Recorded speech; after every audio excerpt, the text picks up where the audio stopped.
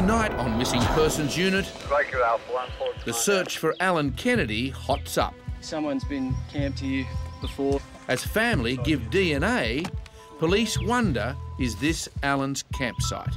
This gentleman here? A loving father goes on a last-minute spending spree. For a amount of camping gear, supposedly for a son coming in from overseas. Then disappears, leaving his family shattered. Grant, if you're watching, please come home. Also, a former Olympian goes missing. You know who your pals are, don't you, Ray? You know the blokes who you love. In his corner, a giant of the sport pleads for help. If Ray's watching this, can you please report to the police and let them know that everything's okay? And what's happened to mentally disabled 17-year-old Emily Servos. She was putting money in the bank for him before jail, in jail and after jail. If he's got an anger problem himself, well, she's not safe. From every angle, she's not safe.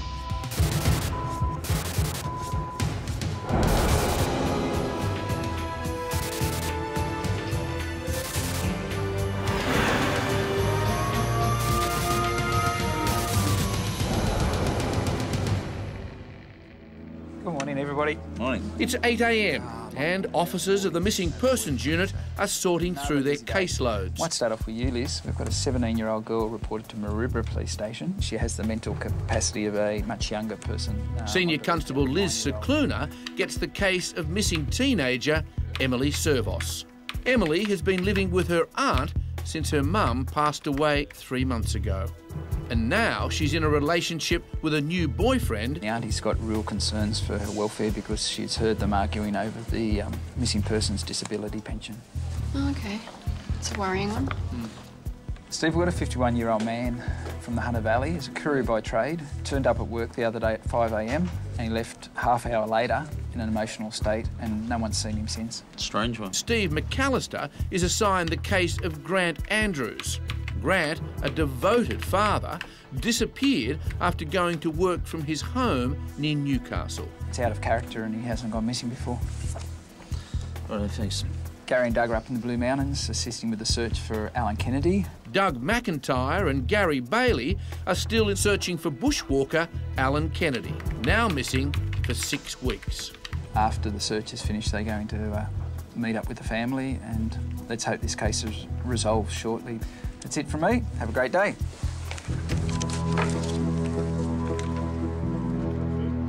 In the case of missing girl Emily Servos... Hello, is that Yvonne? Yes. Hi, Yvonne. It's Senior Constable Cicluna from the Missing Persons Unit. Liz is calling Emily's distressed aunt, Yvonne, who reported her missing. How long has it actually been since you've spoken to Emily? 5 days today, and that was on the telephone, very briefly. Oh, OK. Yes. And what did she actually say?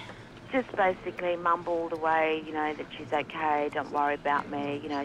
She doesn't deal with her emotions at all.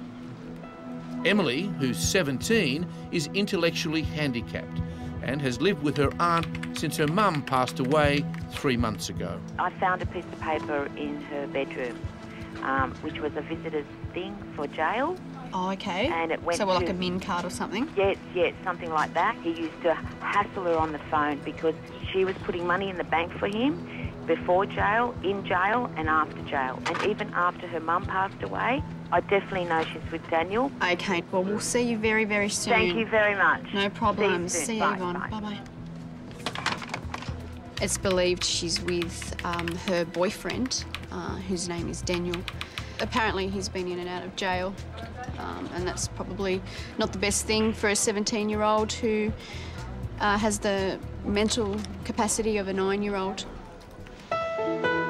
At the same time, in the Blue Mountains, You just wandered up that gully, are they? the police and emergency services volunteers are still looking for missing granddad Alan Kennedy. Yeah, we've just reached the furthest point in our search area. I'll just give you the grid coordinates. In our last program, the Missing Persons Unit launched a new search for Alan. He's 74 years old. His vehicle was found actually right here. Police found these glasses right near where he abandoned his car. Good find.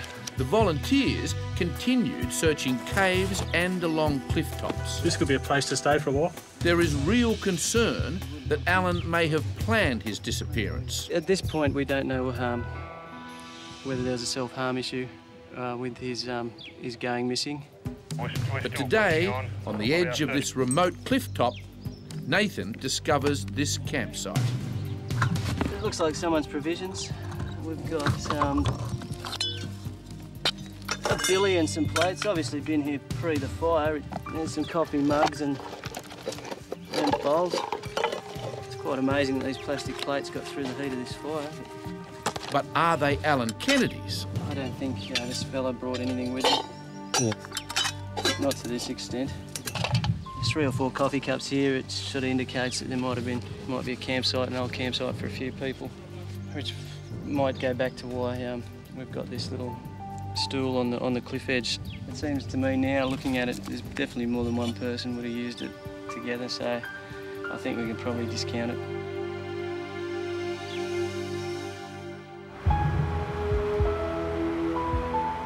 Back in Sydney, police have hit the streets to look for Emily Servos. We're just on our way to Maroubra Police Station to speak with the supervisors there, just to do a bit of a changeover and find out what information they've received in the last 24 hours in relation to our missing person, Emily, the 17-year-old. Liz asked local police to look for Emily at her boyfriend Daniel's home. Police records confirm Daniel has done some time in jail. We sent car crews around addresses in St Mays Hill and Canley Vale. They found that she was never known to be at the address at Canley Vale, and there's still some inquiries at St Mays Hill.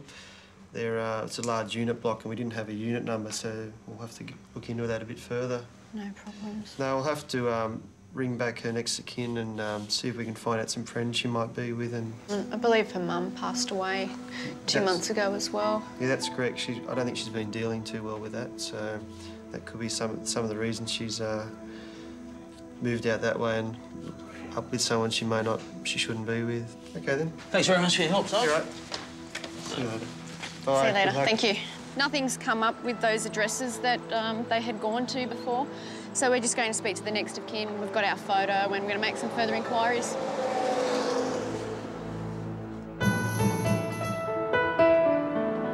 Liz and Steve now hope Emily's aunt Yvonne can give them more information on Emily and her boyfriend.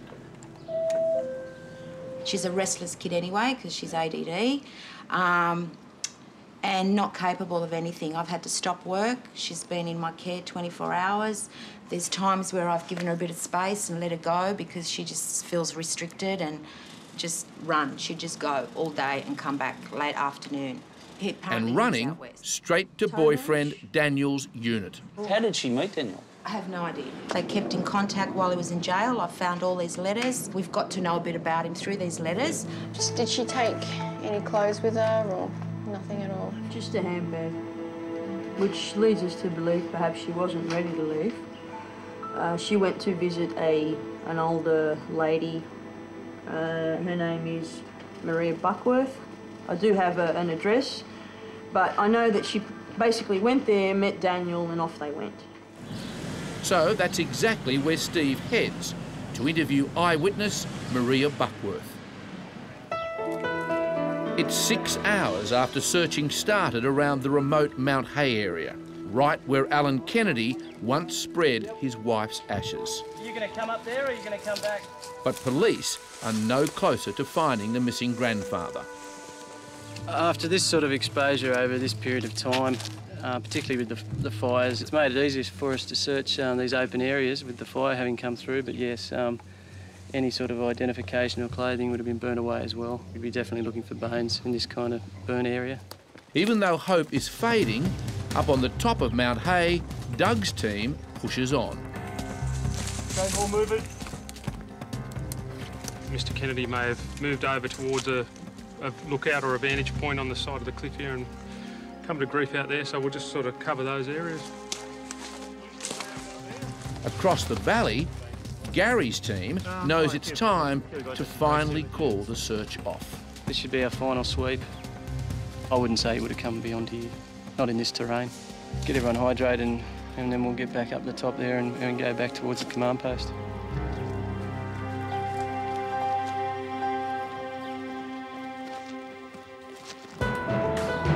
Meanwhile, back on the case of Emily Servos. The missing person may have attended an address in Mascot, so we're just going to attend that address and speak to her and see if we can find some more information.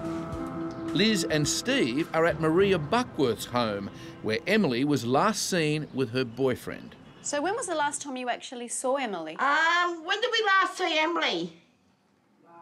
Last week. Do you remember what day it was?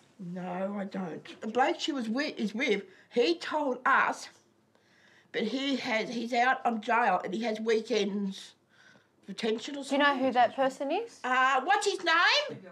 Daniel. Daniel. Oh, okay. Daniel. Right. So how do you know Daniel? Am I involved with all this? No, we're just trying to find out where she is. So, because you've seen her, we're just hoping that you might have been able to give us a bit of information, like you might have had a new number or something. You've seen her? Yeah, she rang me up the other day. That would have been about yesterday. Yesterday she rang you? Yeah, on her mobile phone. And she goes... What time did she ring yesterday? Oh, it would have been about 9 o'clock. In the morning? Yeah. 9 in the morning. About 9 o'clock. I said, where are you? And she didn't tell me. Did she ring you up on your home phone number? No, she rang me up from a... On your mobile? Yeah, she had a mobile as well, but Did a phone number come up? Yeah, but I deleted it. I didn't know whose number it was. You deleted it, okay. Should have kept it, love. Okay, if you can give us a carrier you're with, we might be able to find out her phone number. But then, the case becomes a lot more serious. What she's got is her mother's key card. Oh, she's got a mother's key card, has she? She's trying to get my husband to get the money out for his key card, out of her mother's key card. So who told you she actually has her mum's? She showed us. She showed me once. Oh. She showed her one day. So what's actually written on the key card? Just the mother's name. And she's got the PIN number and it's got all the money in it. Okay. So I reckon they might have been somewhere and taken the money out of that. Right, thank you very much for your help. If Emily does have access to her deceased mother's account, she'll be even harder to find. The day's finally over for the men and women looking for Alan Kennedy. It's been 7 hours of hard slog in the hot sun. Everyone is feeling it.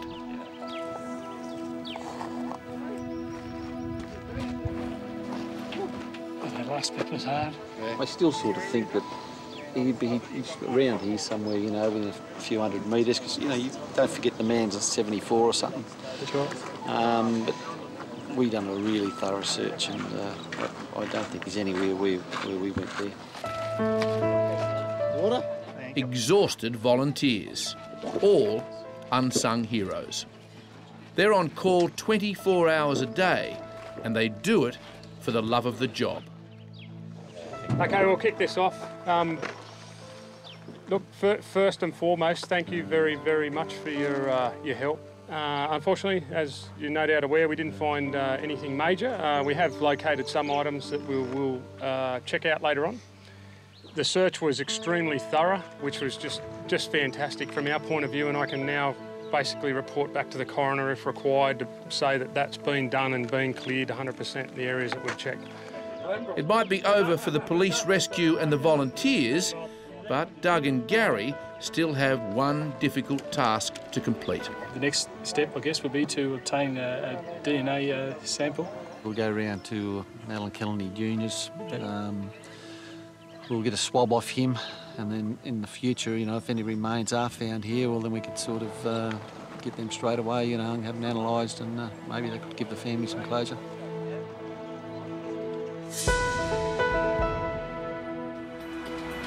In the search for 17-year-old Emily Servos, it's been 3 months since her mum Helen died, and Liz and Steve want to know if Helen's key card is still being used. Well, I've actually cancelled. I went and gave them a death certificate at Centrelink, so Yep. it all stopped.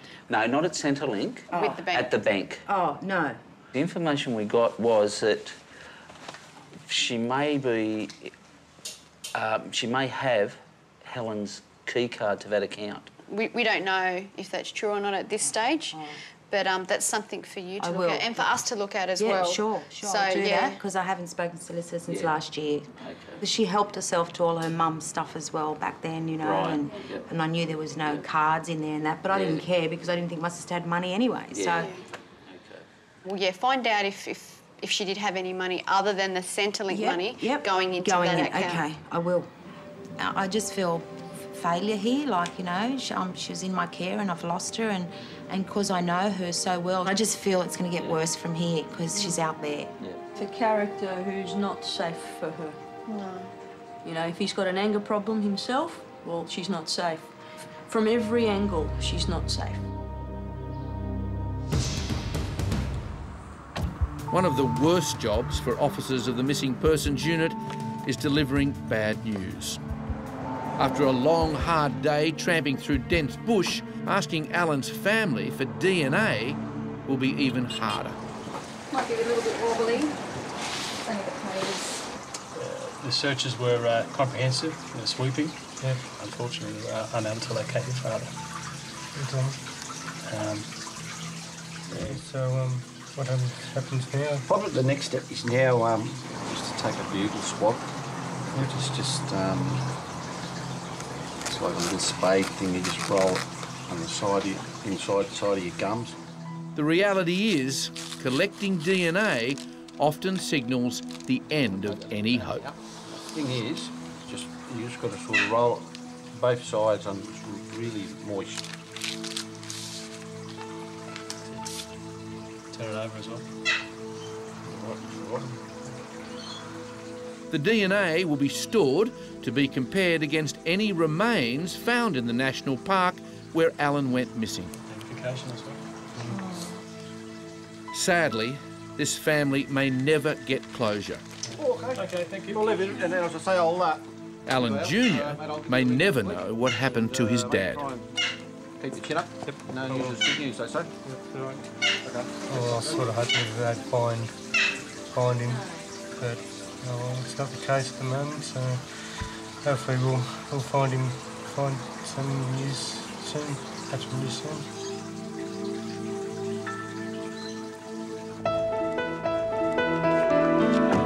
"20 hours into the search for teenager Emily Servos, Steve and Liz arrive at the block of flats where her boyfriend Daniel lives. G'day, gentlemen, how are you? Good. We're from the Missing Persons Unit. We're trying to see if this You've seen this girl woman's been before? around here. Emily? Yeah. Yeah? How long ago? An hour ago. An hour ago? An hour ago. Well, she's been staying here with Daniel the last couple of nights. Okay. She's been all right. Yeah. Does she appear to be in good health Yeah. and spirits? Oh, yeah. Yeah? She was only just worried they'd use it on a locker up. And that's why the police who visited last night came up with nothing. What unit did she come from? Number 7. Oh, okay. So Daniel leases number 7 off you, does he? How long's he been here? 6 weeks. Since he got out of jail. And it's just him there, but she stays with him, is that right? She has been staying with him. Yeah, it's just They just missed them. So is there anywhere at all where we could possibly just... And now Liz has to convince these blokes that Emily is not in any trouble. We need to see her in person. Oh, you need to see her We need to personally? physically Yeah, see we've her got to see in her person. personally, yeah. Okay, right. All right? So No then we worries. can take her off being missing. But we are worried about her. Her family's worried about her. Because all we want to do is make sure she's safe. They didn't say where they were going. Yep. Okay.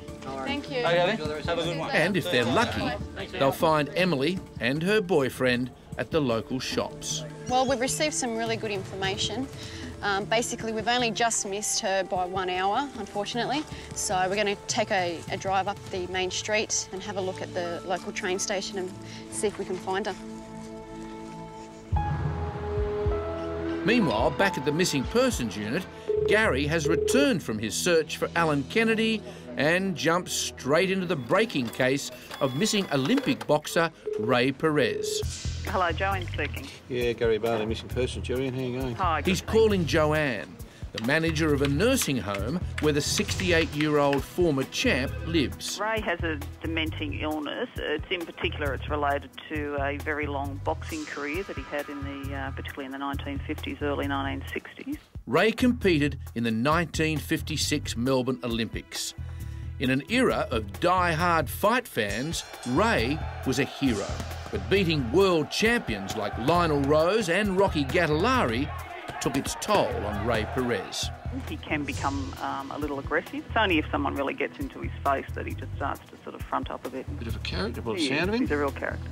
All right, Joanne, well, thank you very much for that. We'll wander over and we'll see you shortly. He's an ex-boxer for many, many years. Was quite capable, apparently, in the bantamweight division and won quite a few titles. And probably that's what's brought on a lot of this dementia that he's suffering from now.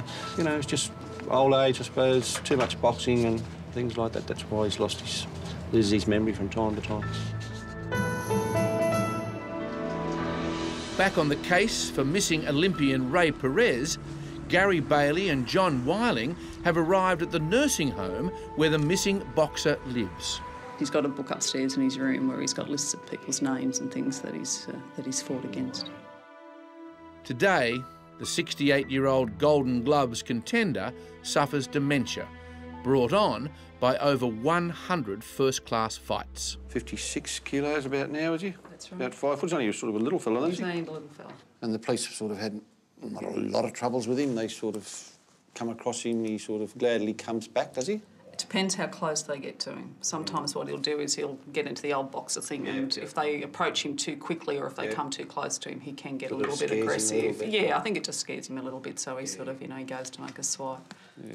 And apart from, as I say, like he's got no sort of known relatives around here, just sort of maybe some friends and that. He's got one friend who has minimal contact, and he's got a sister who lives in Hawaii because he's originally from Hawaii. Yeah, and probably at the moment he'd have sort of minimal money on him if he had any. You'd have no money on him right now. No money. All right, Joanne, thank you very much for that.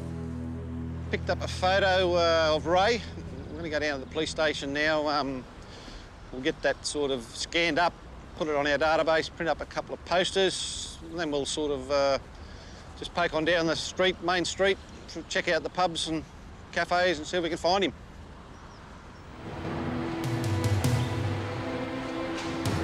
As the search for Emily Servos intensifies... The name is Emily Servos. She's last seen wearing a blue floral print dress in the company of Daniel. Every officer in the area is now on the lookout for the 17-year-old. I'd just like to show you guys a photo, and just if you could tell us if you've seen this person at all. I haven't seen her around, no. Hey, Kevin. No problem. Thank you very much. Thanks for your time. No worries. Okay. See you later. It's been a long, frustrating day of missed opportunities. My police have fears for her safety as she's a 17-year-old. Liz decides to go back to boyfriend Daniel's home again to see if Emily has returned. At the same time, in the search for missing boxer Ray Perez... You've seen this bloke around at all? Yeah. He's a bit of a local. Yeah, he's a bit of a local. Gary and John soon realise in these parts the pocket-sized pug is a real local character. Yeah, very nice guy. So very friendly. He used to live down here in the old folks' home, and I think he just gets a bit confused about where he lives now. Yeah. And he wanders up and down. Bit of a local character by the sound of it. Everyone knows who he is. Yeah. Well, I hope you find him. It's a bit worrying. Yeah, we're sure he's around here somewhere or in the city. Ray is also a keen punter, so Gary reckons someone at the TAB may have spotted him. How you going? You wouldn't have seen this bloke today at all, would you? One of the locals. Gee, look, I haven't seen him like 3 weeks. 3 weeks? Yeah. You know him though, obviously. Oh, Yeah, Ray, yeah. Everyone knows Ray. Yeah, I got a photo of him. Did you know him from back in his fighting days at Yeah, all? yeah. Good fighter, was he? Yeah, he was. Yeah. Sorry to interrupt the race, mate. Do you know Ray at all? Have you wouldn't have seen him? Yeah, I do, of course. You wouldn't have seen him I today? don't know him. No, he's always in here. We've been missing since Friday, so a bit concerned about him. He's like a legend around here. Legend or not, after 4 days on the streets without food or money, everyone is getting even more concerned for the 68-year-old. Back at Emily's boyfriend's place, after 2 days of searching, Liz's hunch has paid off. Yeah, you can. So we're just going to want to have a chat with you, all right? Mate, they're right. Okay, they're with us. She's okay. Okay. She's Mate, okay. that's She's right. okay. She's with You don't us. want to be videotaped? Emily. Move over there. Boyfriend Daniel is not happy. She's okay. Yeah? She's okay. Right, Because you're missing. You're not in any trouble, you're just missing. Okay. All right? All right? So come over here and I'll have a chat with you. You're in no trouble at all, all right? Your auntie has been worried about you because she hasn't heard from you for 5 days. And all we are worried about is you, okay? That's all we're worried about. Are you okay? Yeah? I'm just depressed. You're depressed? Yeah. Well, I don't want to leave you here if you're depressed. Do you That's want some not help? good. Counselling, mate? I'm doing counselling. Yeah. Who with? It might be much better I ring you and say hello to him. Who, your To brother? Yeah, I think it would be a good idea. She's going to be so pleased to hear from you. Nothing's happened to me. Yeah, but you know that, but they don't know that. Is that even? That's yeah, not a Senior good Constable Steve situation. McAllister, how are you? I've got someone who wants to say hello to you. Hello. How are you? Huh? Police are hoping Emily's aunt, Yvonne, can get her to go home. Okay. No. But no such luck. Thank you. So now it's up to Liz and Steve. We'll take you tonight if you want. Nice house, nice bed. You got any other clothes? Have a shower, have a drink, something to eat. Why would you want to stay out here, Emily? There's nothing out here for you. You've got everyone down there who love you and who just want you to come home and sit and have a chat with Yvonne and your brother. People that miss you and love you and that want you to come home. Take you there quite comfortably now. Police know that they can't force Emily to go with them. I said to him tomorrow I'll be there 1, 2. And this is just going to continue on and on. And that you're probably not going to get help. Especially if you're here. It's a delicate balancing act between what Emily wants and what Liz knows is best for her. So why don't we take you home? Why don't you come with us and get out of this heat? What do you say?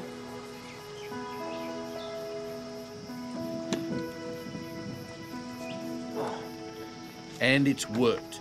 But it's taken all of Liz's skill and patience to turn young Emily around. Very pleased that you're coming with us. I am so pleased, Emily.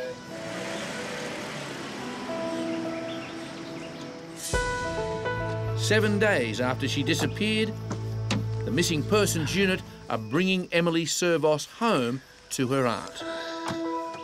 You ready? Let's go in. You ready? Let's go. Let's go.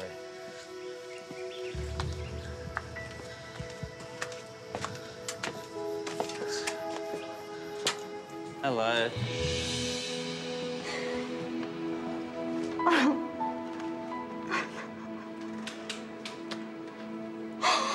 I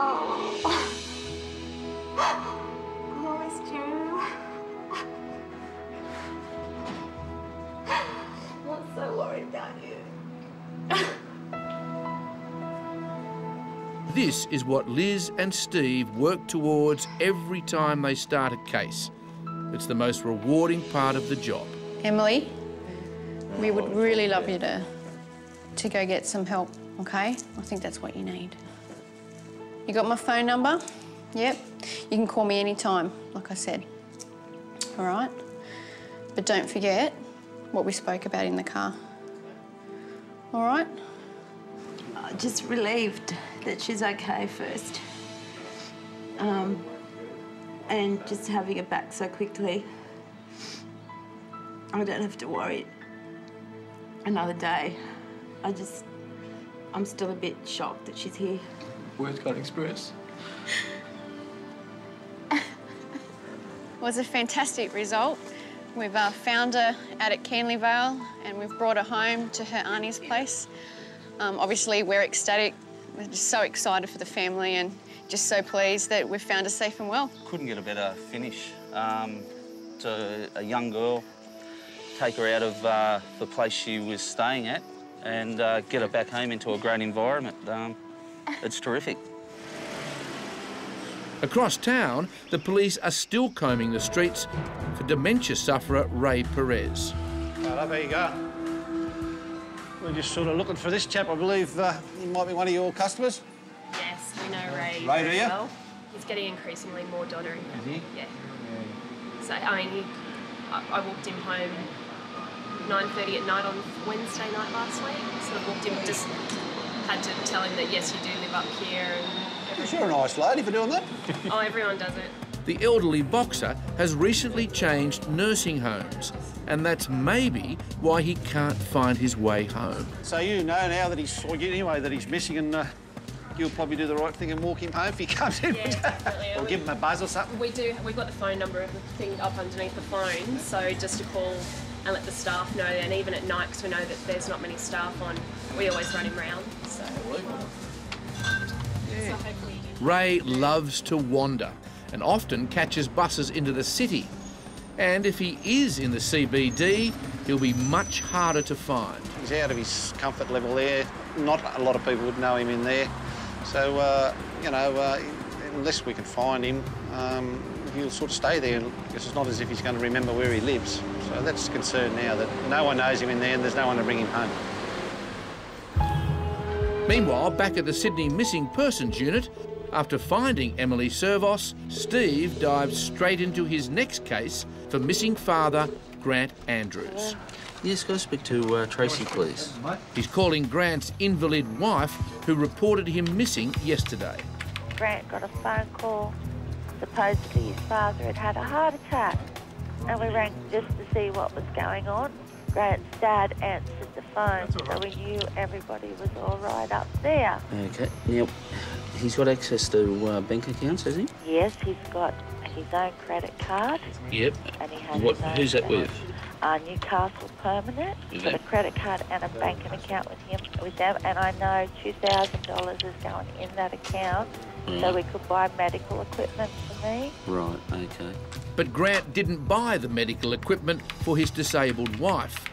So Steve rings his bank to ask if he's withdrawn the money. There was $2,000 taken out of his account yesterday. Oh, okay. Yeah. And Grant's bank confirms the withdrawal. But where he is and what he's doing with the money is still a mystery. This case is quite a worrying case. Like, we've got a gentleman in his 50s who's got a wife and kids, receives a phone call at work, says a story to a workmate and goes. And no trace of him.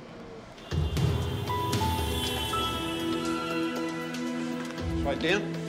Back on the hunt for missing boxer Ray Perez, Gary and John decide to check the local gym before they leave the area to search the CBD. There you go. The former boxer is a fixture around here, and Johnny Lewis, who trained Jeff Fennick, knows him well. He fought about 5 or 6 world champions. Oh, yeah? How long ago is that? That was in the 60s. He was famous for fights with Lionel Rose and Rocky Gadolari here, and he fought some great battles. Go the body, Jet. The guys in here might know how to pack a punch, but when it comes to one of their mates, they're all softies. You know, I remember this little bloke, but he had the heart of a heavyweight and heart of a bull. And but he was a great fella. He loved to be in his company. Just a beautiful person. The calibre of fighters that he fought were nothing but first class. He was one right out of the box. He won the gold medal, and he said he brought it home to his dad and says the gold medal run for your dad. And his dad started crying. That's what Ray told me. His dad started crying, and then he saw it, and he saw, geez, my dad's proud of me. And he said, I am, son, I am proud of you. And that's exactly how these boys still feel about Ray Perez. Some of the boys have mentioned that they've seen him, so everyone will keep a lookout. And yeah, no, that'd be good, you know. He doesn't know where he is, who he is, or what, you know. It's terrible to go like that. Anybody that's seen Ray Perez around, I plead to them, to get in touch with somebody, some of his pals, other than me. And anything we can do will help you. And you know who your pals are, don't you, Ray? You know. You know the blokes who you love. If there's anybody out there that in some way can help with the investigations of finding Ray and take him back where medication and all that is waiting for him, and Ray himself, if Ray's watching this, can you please report to the police and let them know that everything's okay?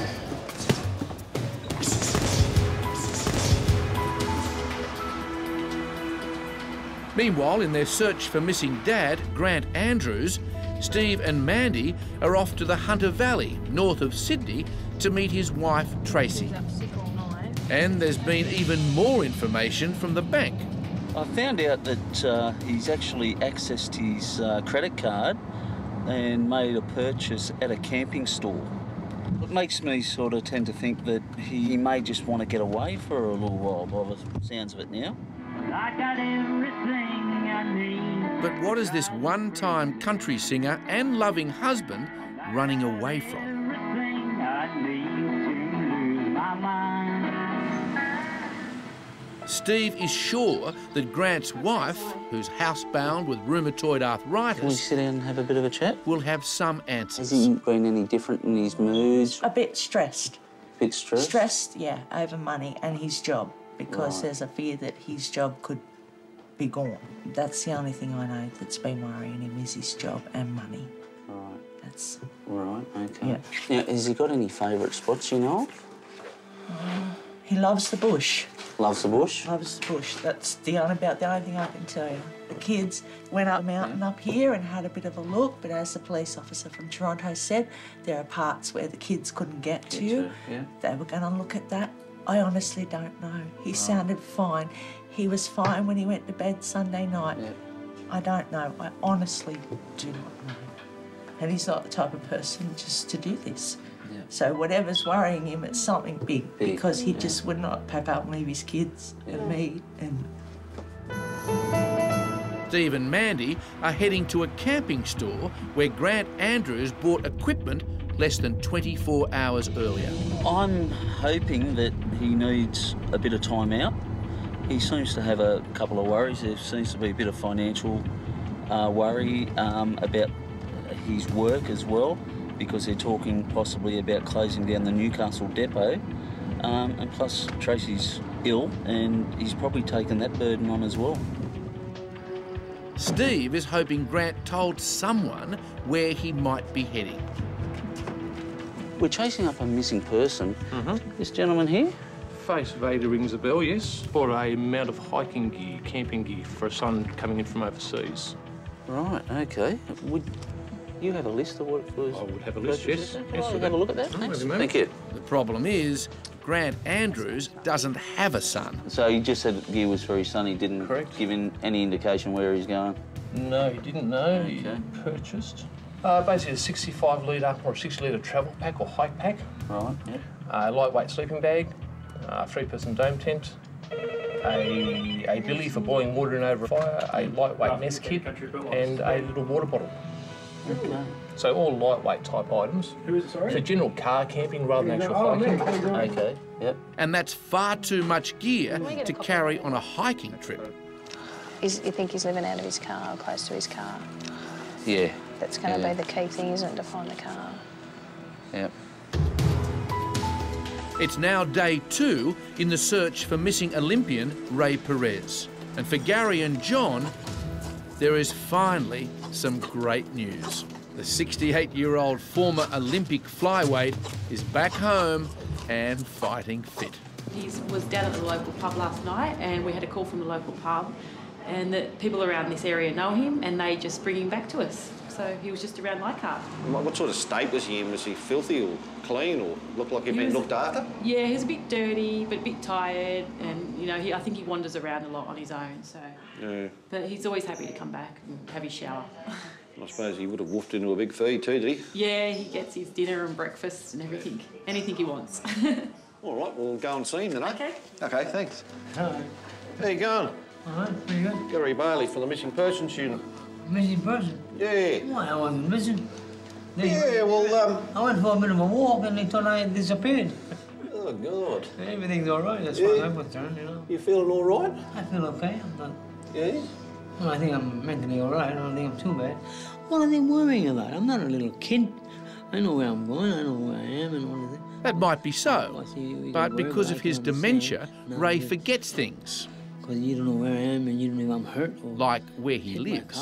But the main thing is, mate, your will. You know, we were really, really starting to get worried about you. One thing about me, I don't drink, I don't smoke. Don't take drugs, don't touch anything. Only I love beautiful women. Beautiful women follow me with a mattress on their back.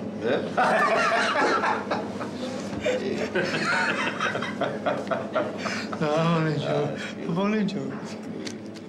Anyway, it's great news. You're well, and we'll be in contact. You look after yourself. You take it easy, won't you? See you later. Okay, mate. We'll be in touch. Okay, good. Good on you. Bye. He's in good physical condition. His biggest problem, though, is his dementia. But it's really good, you know, that we've got him home and just hope we can keep him there.